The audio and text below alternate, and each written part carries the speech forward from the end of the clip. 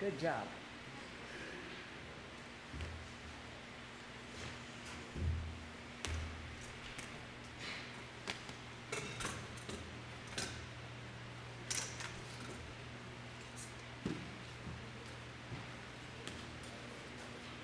Good morning.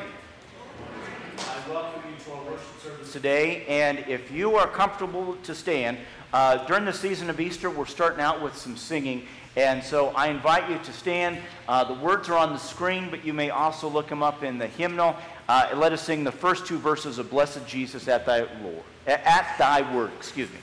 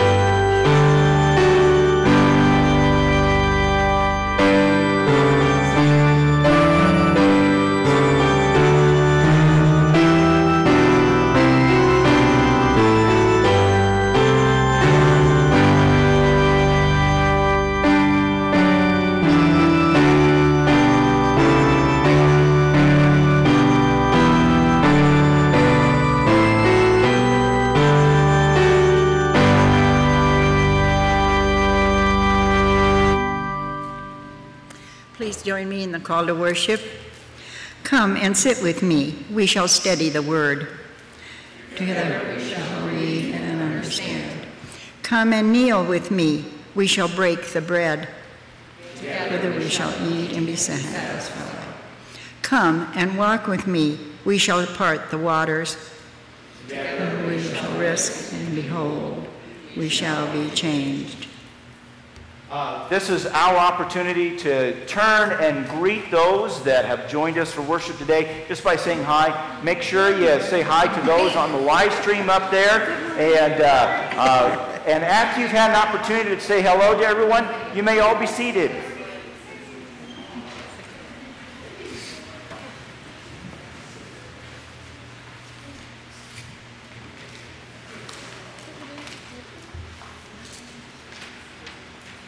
So we come to the announcement time of our worship service here.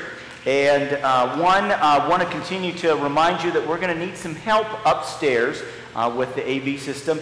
As you know, last week was Colleen and Galen's last opportunity to work with us after many, many, many years of service. And so we would love to be able to train you and get you up to speed on that. And one of the things that we're doing, because the pandemic has really forced not just us, but so many folks to adopt technology.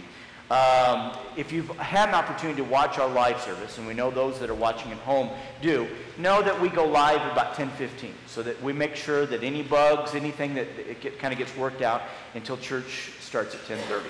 And we would like to produce a welcome video. And it's just an opportunity. It's kind of an introductory video. Those of you that saw the Zoom service, remember that that's what we did. We had kind of a welcome video. Lindsay kind of helped film that, and so did Lois. As we kind of walked in, we showed that the church was locked, and then they showed me behind what looked like a little kind of a radio deal. I mean, all the equipment, everything. And so we would like to do the same. And so I would like your ideas. Already had visited with some of the people upstairs that have given me some ideas. We have some existing footage. We can record some more. We can do some work in progress. Have some things that we can kind of fit in. We know that other churches do it as well. So please let me know. No idea is a bad idea. And it just doesn't mean it won't get into the actual final work, but we would love to hear from you, and so as we kind of put this together. Probably something about 5 minutes, and so just to kind of say a welcome, and please let me know any ideas on that. And so also, so want to lift up a couple announcements that have come in online already.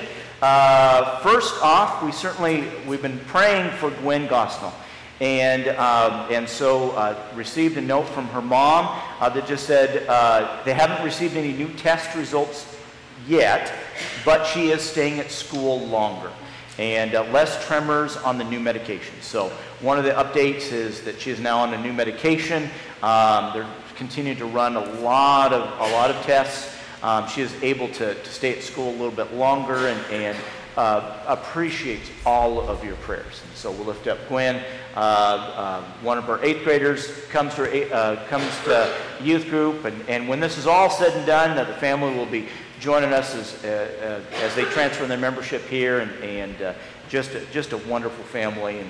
But we would love to lift them up in our prayer thoughts. Also got a note from Lauren. He says, today we are celebrating Shirley's birthday. We'll be watching the live stream. So we want to lift up Shirley Ekdahl's birthday that is being celebrated today. And so happy birthday, Shirley. We know that you're watching. Let me know. Let me just kind of check the live stream here, see if there's any other announcements. Don't see any. But as I said, there is a little bit of a delay, and so that certainly will come along with the live stream. I'd like to turn it over to you for your announcements. Maybe you have an update on our prayer list, a birthday and an anniversary. Yes.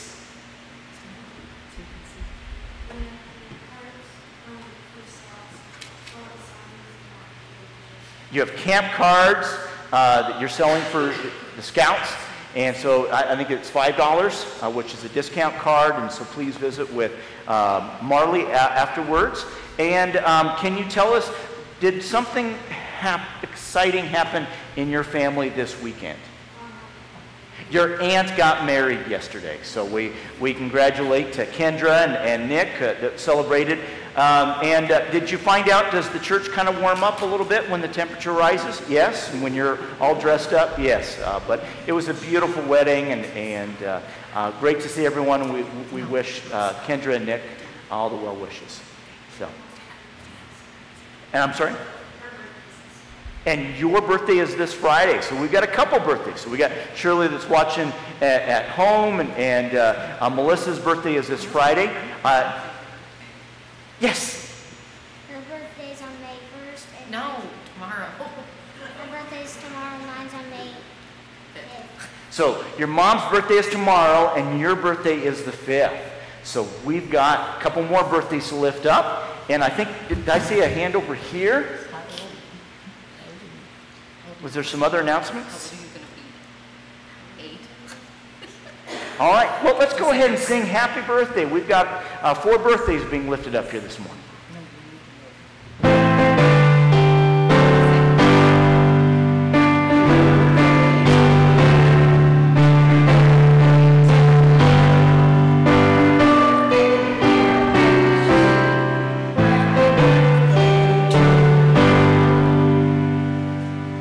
Other prayers, other announcements, birthdays, anniversaries being lifted up at this time.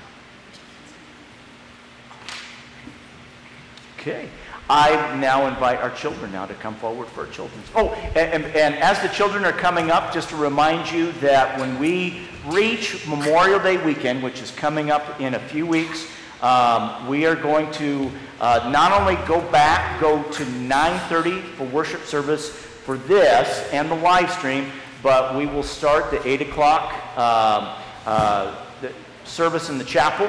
We'll have kind of a modified coffee time. And so some of you might have seen the notice in the newsletter about that. So if you're interested in helping out with the coffee time, please visit with Lois or Sue, and they can kind of fill you in some of the things that we're thinking about. But we're going to be kind of going back to some of the original things that we did before the pandemic, continuing to do the live stream, but that will be on Memorial Day weekend.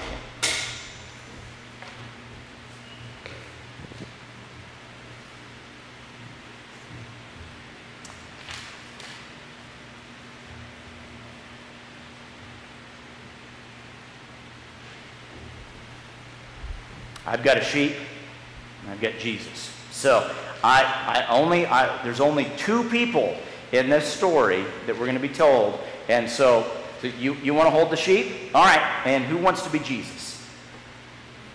Anybody want to be Jesus? Okay. All right. So what you're going to do is now Eleanor is going to read this story, but I think it's a very interesting story. And we're going to, this is kind of it's a complicated story. And sometimes grown-ups, we have a hard time understanding complicated stuff. And we know that you kids do a really, really good job. Okay, so here's what you do. So Jesus, I want you to oh, wait, we got one more. Okay? Come here. Okay. What animal do you think would be Peter?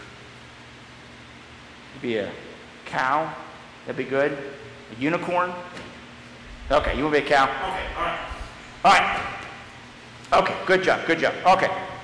All right, so Jesus, I want you to say to the cow, which is Simon Peter, I want you to say, do you love me?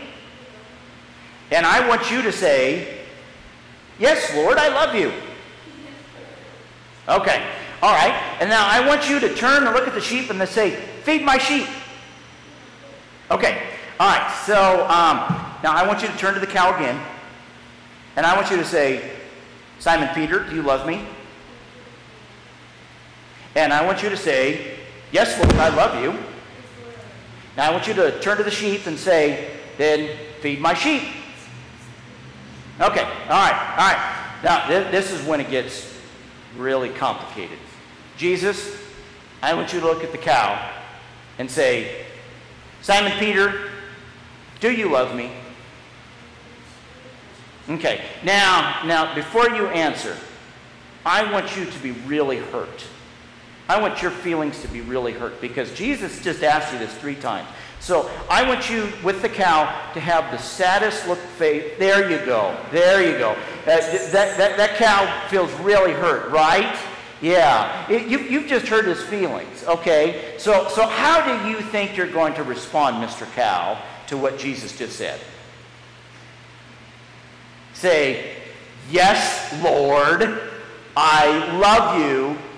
Just like when when you're forced to apologize to your brother, say it like that. Okay, all right. And so I want you to say, turn to the sheep and say, then feed my sheep. Okay, end of the story. Okay. So what do you think is going on here? You think Jesus is just being mean to the cow, which is Simon Peter? Yeah, you think so? You think the sheep is just really hungry? Yeah. That's a great answer. What's that?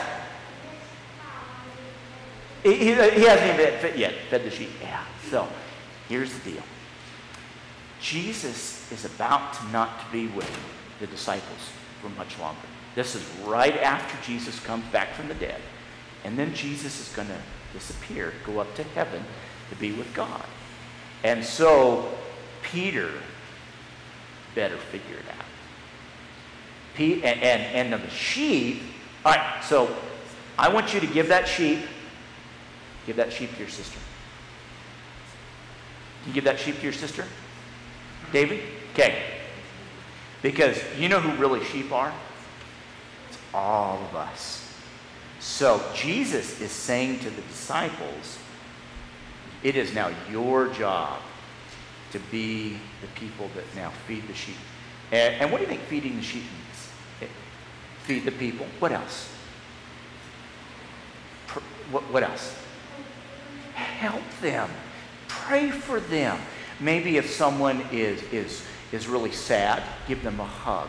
Maybe if someone is hungry, you feed them. If someone is thirsty, you give them some water. Maybe if they need someone to pray for them. That's all the things that the disciples are supposed to do. Yes? Yeah, maybe if they need that as well. That's right. So, as I said, it's a complicated story, and one that I can kind of understand. You know what, Mason, you did, or Sam, you did a fantastic job of making that cow look really sad. So, good job. All right, so, are you ready to pray? All right, put your hands together. Let's say, Dear God, thank you for these stories as Jesus teaches us what we're supposed to do. Amen. All right. Okay. And I need my animals back and Jesus. And thank you. All right.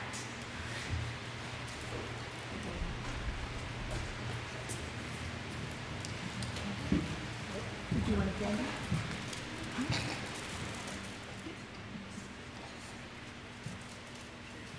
Right now, we invite Cherry to come up, who's going to be providing us with some special music.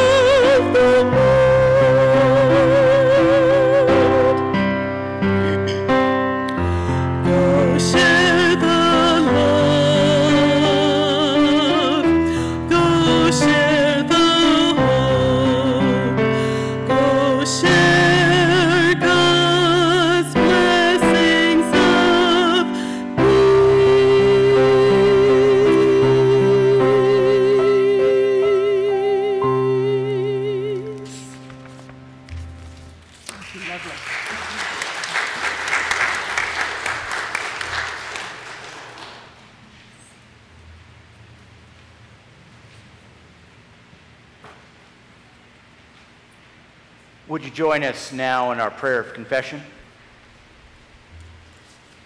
Let us read this together. We grumble and complain about our daily lot in life. We read the newspapers, watch the broadcast news, and moan about the evil which flourishes in the world. And we wonder, where are you, O God? We turn our backs on the needs of the poor, or give only a cursory acknowledge of their plight. We throw our hands up in the air and act as though we are defeated. And we cry, why isn't God taking care of all this? Forgive us, patient Lord. Forgive us our arrogance, our ignorance, our pettiness. Forgive us when we could have done something to help someone else, but choose instead to turn away. Forgive us when we, by our attitudes and language, our thoughts and actions, have gone against your will. You are with us, Lord. You lead us daily in right paths and offer to us the bread of life. You stand with us in times of trial and in the presence of those whom we fear, giving us your abundant love. And then you offer to us a place in your eternal home. How can we doubt your presence? Help us to trust you. Help us to praise you. And remember that you have called us to be your witnesses and workers in this world. Give us strength and courage, joy and peace for all the work that you have for us to do. In the name of Jesus Christ, the Good Shepherd, who laid down his life for us, his sheep, we pray. Amen.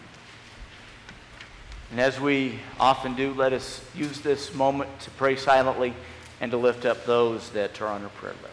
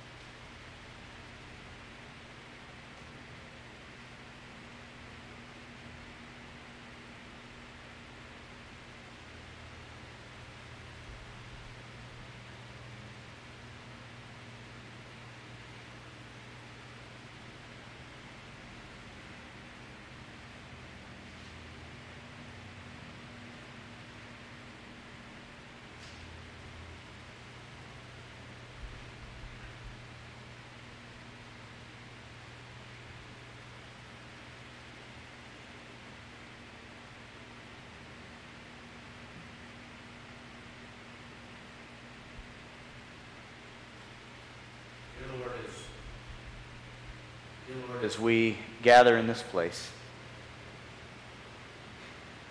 we read these words that were part of our prayer of confession. And sometimes when we read these words, we think of someone else. We think, I know someone that really needs these words. I know someone that I need to share this prayer with, because, gracious God, there's something that they need to fix and change in their life. But as we sit, as we pray, remind us, gracious God, that prayer time is for us. It is our opportunity to commune with you. To be reminded, gracious God, that there's so many things that we need to work on.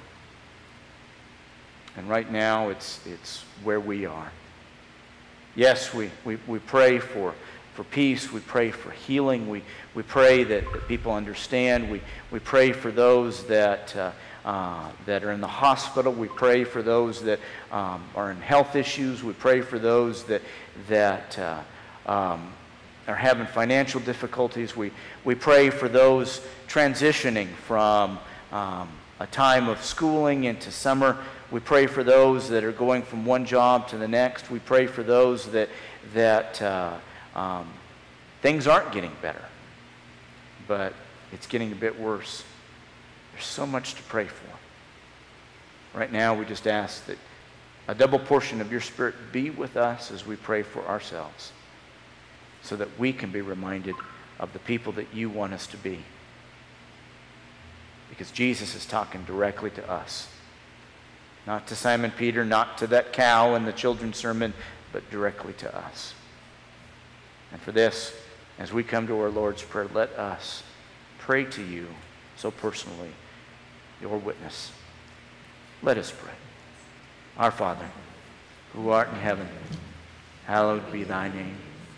Thy kingdom come, thy will be done, on earth as it is in heaven. Give us this day our daily bread, and forgive us our trespasses, as we forgive those who trespass against us.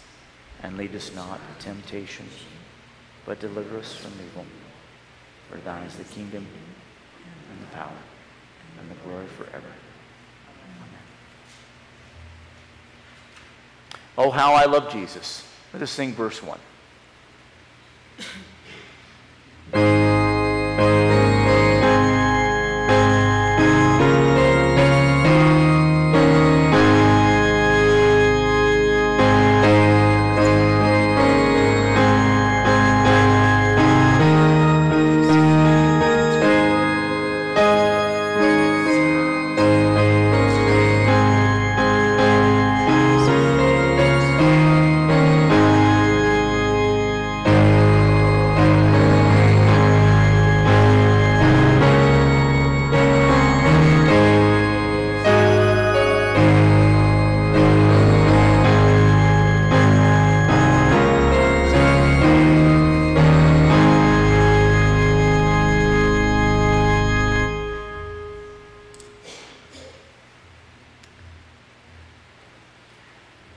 Last week, I shared a fairy tale that fit well into our theme on forgiveness, but I admit was in bad taste, and there were a few of you that made comments about that, so I do apologize.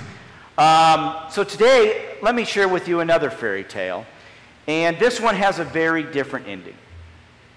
Once upon a time in a land far away, they all begin that way, a beautiful, independent, self-assured princess happened upon a frog as she sat contemplating ecological issues on the shore of an unpolluted pond in a verdant meadow near her castle. A frog hopped into the princess's lap and said, "Elegant lady, I was once a handsome prince until an evil witch cast a spell upon me. One kiss from you, however, and I will turn back into the dapper young prince that I am. Then, my sweet, we can marry and set up housekeeping in your castle, with my mother, of course, where you can prepare my meals, clean my clothes, bear my children, and forever feel grateful and happy for doing so." That night, as the princess dined sumptuously on a repast of lightly sautéed frog legs, seasoned in white wine and onion cream sauce, she chuckled to herself and thought, "I don't think so." That's about as cringeworthy as those bad dad jokes from last week, right? Well, today our focus is on love. In fact, you're going to hear Jesus say that word a lot, maybe a little too much. As always, everything that we do during this Easter season focuses on the risen Christ stories. These stories are important because when the Bible was finally put into print, when the Bible was finally put together, they made it into print.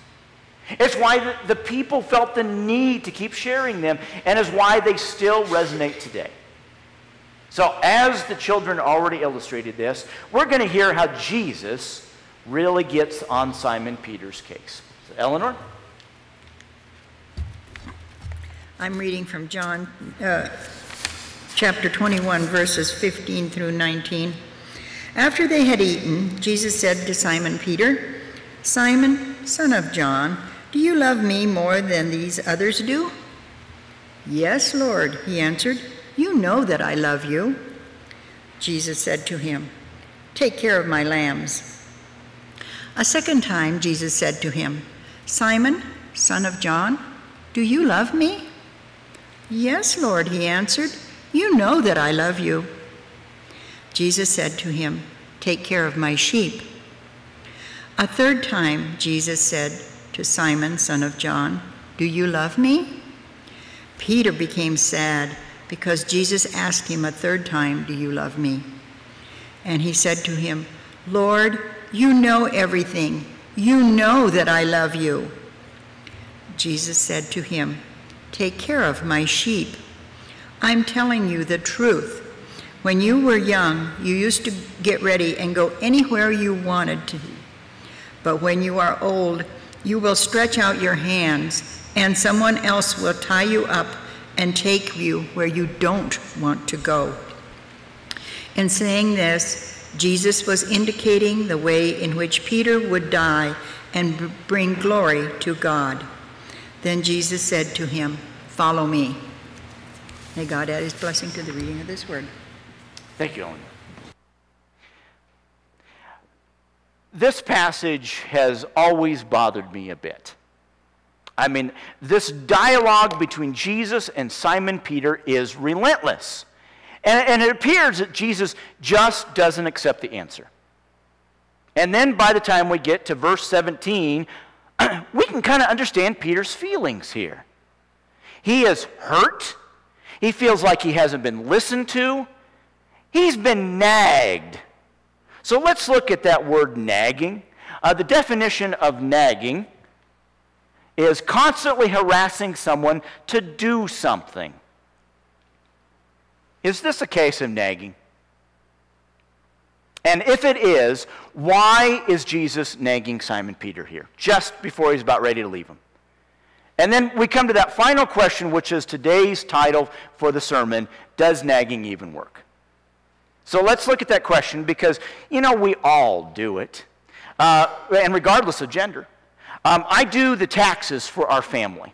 And I have one daughter that I had to nag, and I'm not going to mention Cora's name, but I had to nag to get her tax stuff to me so I could get it turned into the Nebraska Department of Revenue.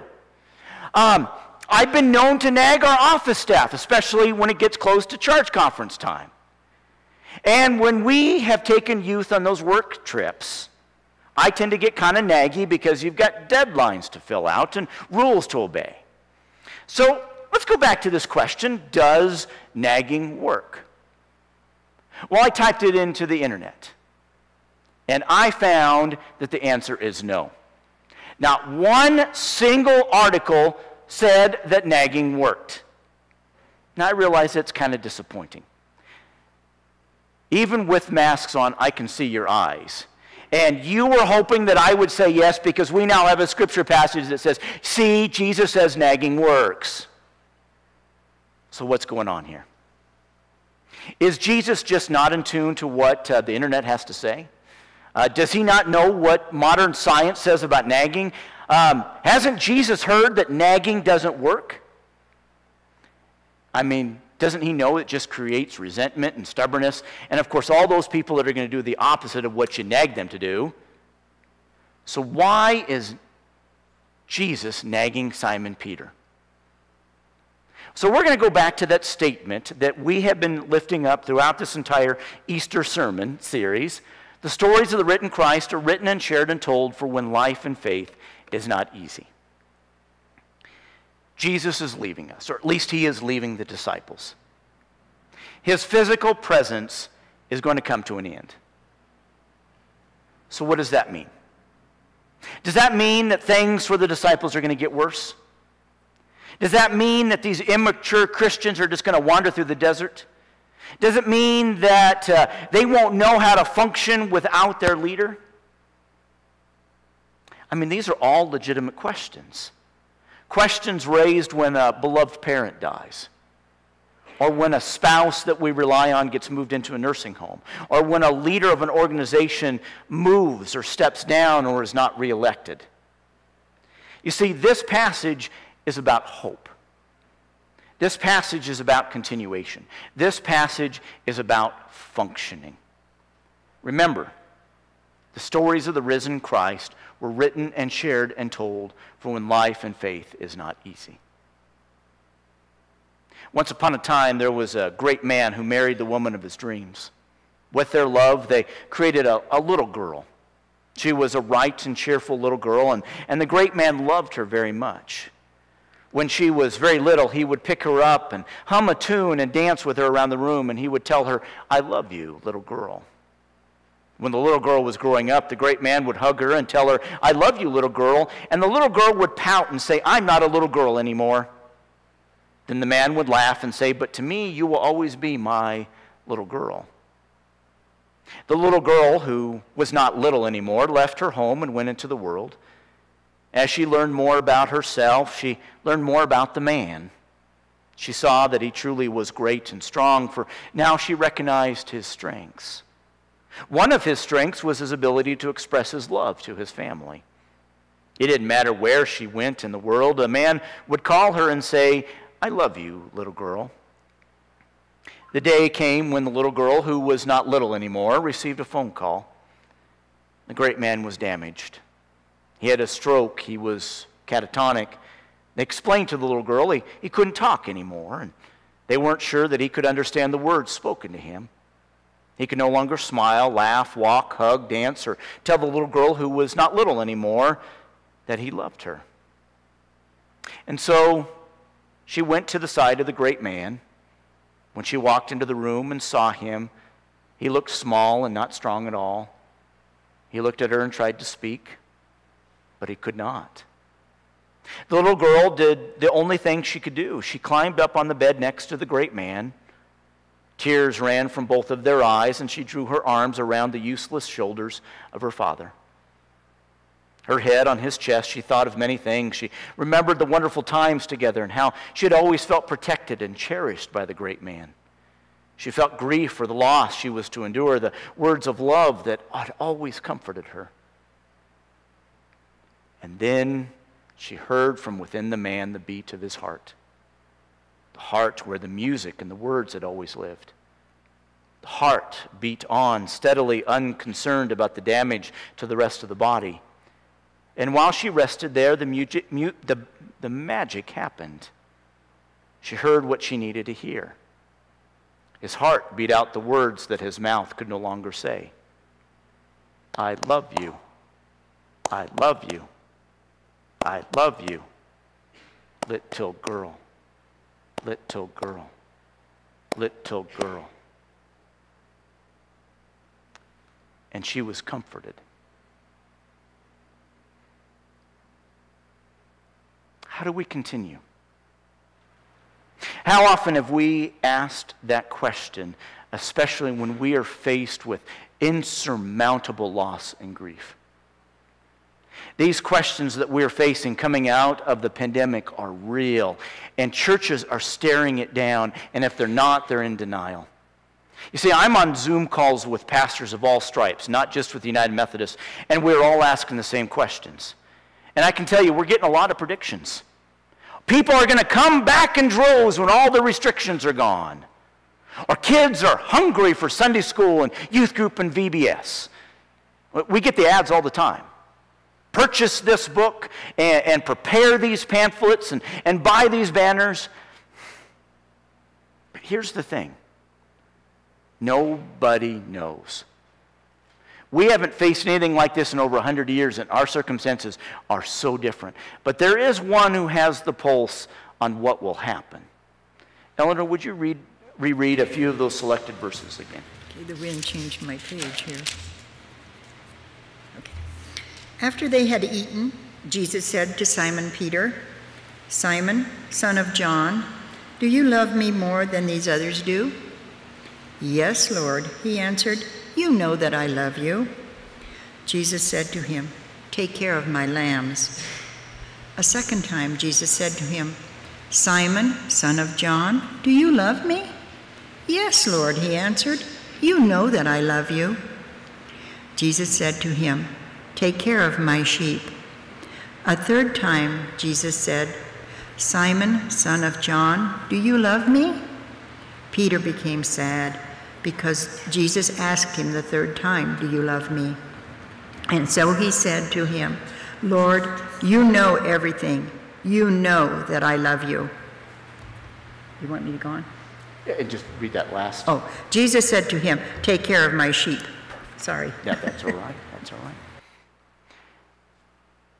Jesus is nagging Simon Peter because he's not going to be around. And Simon Peter better get it. Remember, this is the same guy that denied Jesus 3 times.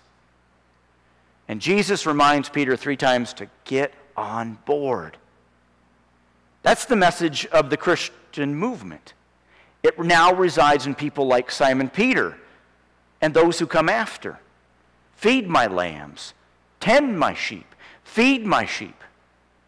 And the word that we need comes from the last line in the text. Follow me. Remember, the stories of the risen Christ were written and shared and told for when life and faith is not easy. It's kind of like this story. In Christian Reader, Jim Corley tells of a conversation he had with a friend named Alex who attended his church. Alex was struggling over his many failures to live the Christian life the way he knew he should. One day they met at the car dealership where Alex worked. Corley writes, "That day in his office, Alex got straight to the point. Jim, I feel like a hypocrite every time I go to church because I fail to live for Christ so often." "Alex, what do you call this part of the dealership?" I asked, nodding to the area outside his cubicle. You mean the showroom?" I smiled. "Yes, and what's behind the showroom, past the parts counter?" "Well, the service department," Alex said. "And what if I told you that I didn't want to bring my car to the service department if it was not running right?" "Well, that would be crazy. That's the whole point of a service department, to fix cars that aren't running right." "You're absolutely right," I replied. Now, let's get back to our initial conversation. Instead of thinking of church as a showroom where image is everything, start thinking of it as God's service department, helping people get back in running order with God is what the church is all about. The stories of the risen Christ are written and shared and told for when life and faith is not easy. Nagging doesn't work, period. It builds resentment, it creates stubbornness. But in this instance, faced with an unknown future, and when we know things are going to be difficult, we have to rely on the nagging ability of Jesus to remind us it is now our responsibility to feed, to love, to disciple, to be the hands and feet and mouthpieces of Jesus. And when Jesus says, "Follow me," I guess nagging does work. One final story for you.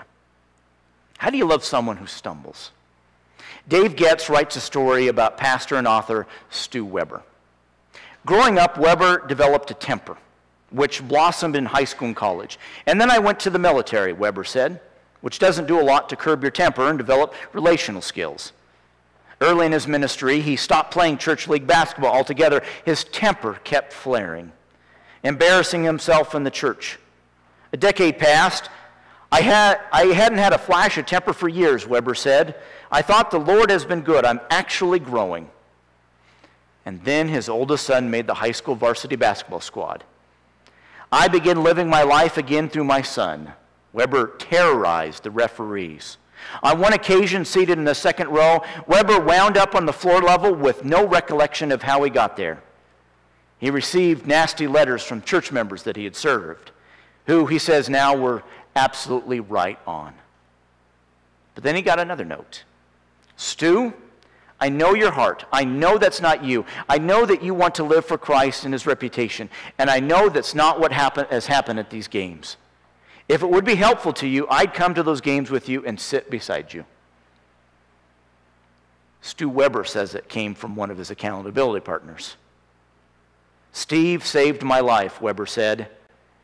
It was an invitation to a gracious extension of truth. He assumed the best, and he believed in me. See, I'm not going to answer that question of whether nagging works. But I just know in this instance that it worked with Simon Peter. He understood the message of love. He understood the message to feed, to disciple, to lead, because these stories are written and shared and told because life and faith cannot be easy. We all need others to step up to disciple to us. And if we're ready, and we hear that nagging message from Jesus to follow, we will do the same. Amen.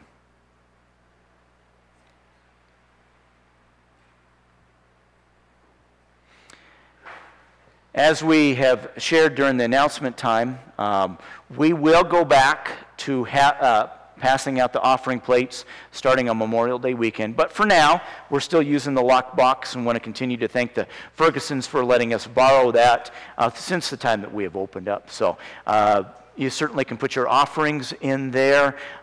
We have our address. You can send in your offerings, 900 O Street.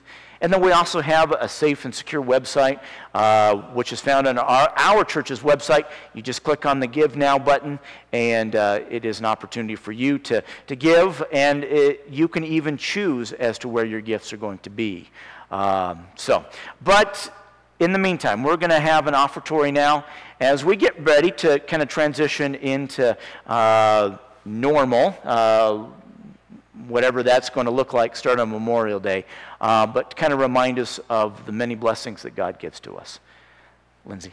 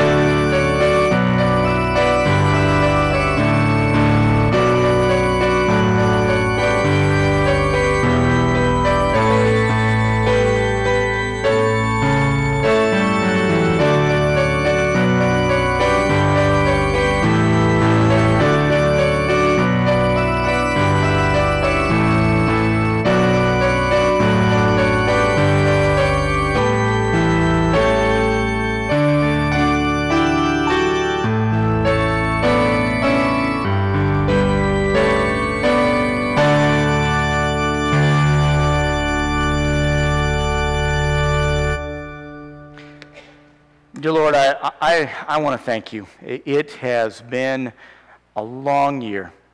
So much has happened. We have lost loved ones. We have seen things happen that we never thought possible. And gracious God, it has tested us. Not as much as things have been tested with our disciples, but we have these examples. We have these stories. We know that they were shared because at some point in someone's life, in the community of the early Christians, it meant something. It meant something so important that Jesus isn't going to be around. His physical presence would not. But it's up to us.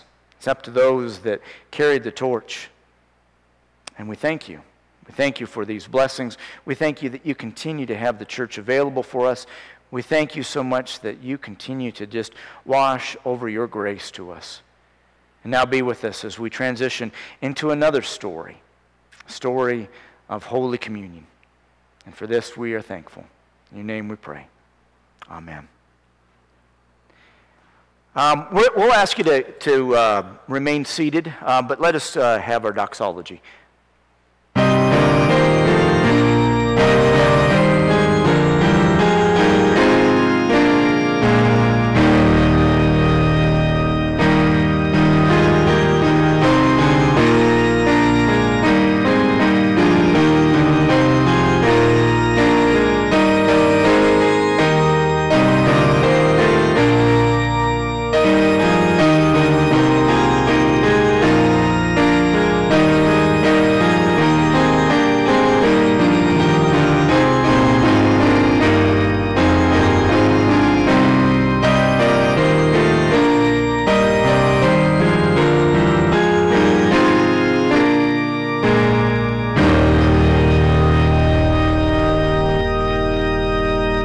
For those of you that have joined us here in the sanctuary, we invite you to turn to page 17. The words will be listed on the screen for those of you watching at home. This will be a great opportunity for you to get some bread, to have some juice available so that you can share in communion with us. Oh, you didn't? Oh, so, okay, all right. So, for those of at home, we apologize, we don't have the words for you. If you are familiar with the words, just mouth them right along, and we'll try our best to kind of feed you right into the liturgy here. The Lord be with you. Lift up your hearts. Let us give thanks to the Lord our God. It is right and a good and joyful thing, always and everywhere, to give thanks to you, Almighty God, Creator of heaven and earth. And so with your people on earth and all the company of heaven, we praise your name and join their unending hymn.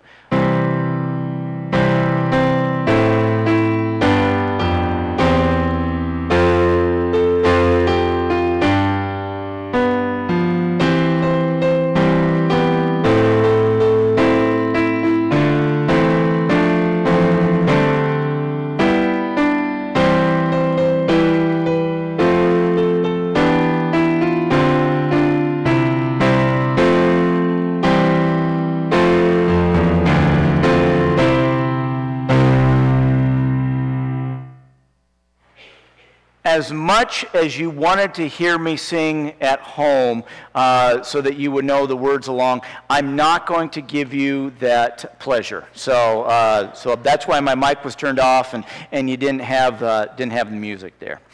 Holy are you, and blessed is your Son, Jesus Christ, by the baptism of his suffering, death, and resurrection. You gave birth to your church, delivered us from slavery to sin and death, and made with us a new covenant by water and the Spirit. On the night in which he gave himself up for us, he took bread, gave thanks to you, shared it with those at the table, and he said, "Take, eat, this is my body which is broken for you. Do this as often as you eat it in remembrance of me." Likewise, after the supper, Jesus took the cup and gave thanks to you and shared it with those at the table and said, "Drink from this, all of you. This is my blood of the new covenant, poured out for you and for many for the forgiveness of sins. Do this as often as you drink it in remembrance of me." And so, in remembrance of these your mighty acts in Jesus Christ, we offer ourselves in praise and thanksgiving as a holy and living sacrifice in union with Christ's offering for us as we proclaim the mystery of faith.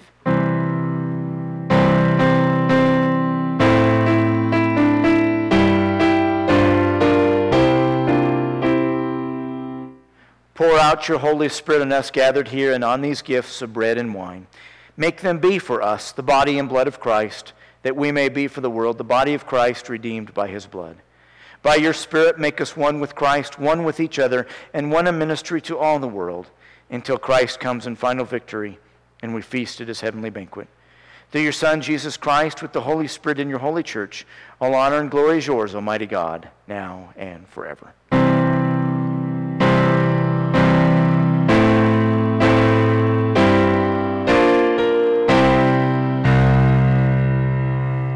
For those of you watching at home, I just ask for your patience as I give instructions for those that are worshiping with us here in church. As we have often done during the pandemic, we take advantage of what we have here in the sanctuary. And so we have placed the cups and the bread in individual cups on the communion rails. And so we invite those sitting on this side of the church to come on down, come down the center aisle and kind of space out, allow us to have some of that social distancing. Kneel if you are able to, and participate in communion. They're disposable cups, so we have trash cans on the ends for you as well, and then proceed on the outside aisles. Those that are joining at home, as the folks are coming down and participating in communion, I invite you to join with me as I will participate in the bread and in the sharing of the cup with you online. So, I want to remind you that in the United Methodist Church, we practice what is referred to as an open communion table. There is no membership requirement, no church requirement. This is a gift. John Wesley was very clear. He actually had an Old English term. He called it a means of grace. And what it just means, I like to think of it as like a love note. Every time that we participate in this meal, we know we receive that love note from God, that God loves us, and that we're ready to tackle the world and go on from here. So I invite you to come forward and participate in communion, and likewise those watching at home to participate in communion with me. We invite you to come forward.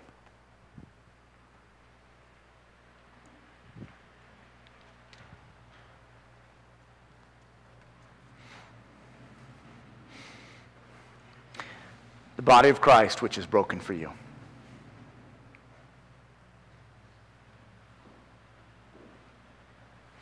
The blood of Christ, which is shed for you.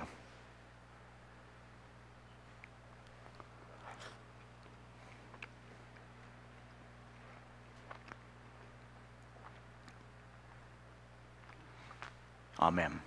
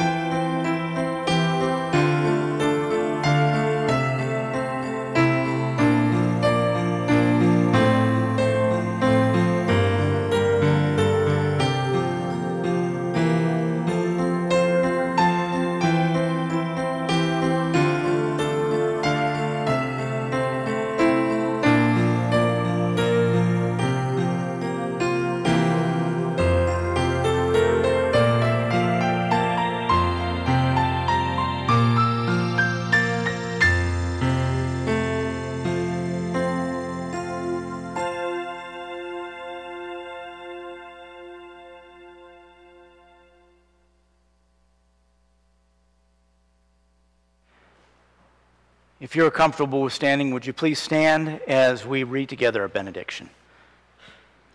The Good Shepherd leads me forward from this place into the world to serve God's people, to witness to God's love in all that I do.